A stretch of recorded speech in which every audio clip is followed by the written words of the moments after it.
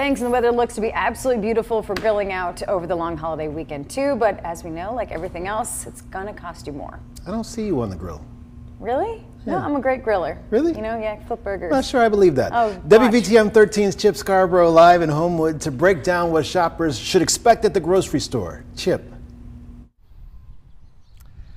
Guy and Brittany, unfortunately, pretty much everything you buy at the grocery store this holiday weekend is going to cost you more.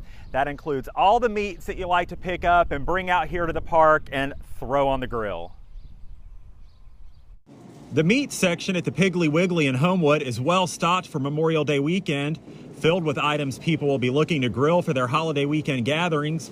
But shoppers first have to digest the sticker shock. Not to the point where I'm going to not eat what I want to eat, because I don't have a lot of luxuries in life, so I don't like it, but I just go with it.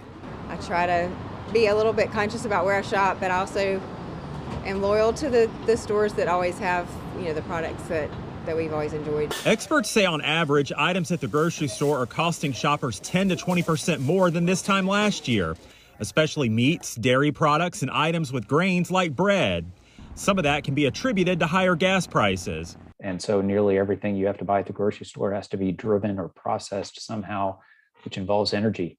There are other factors like higher production costs, for instance, more expensive feed for livestock.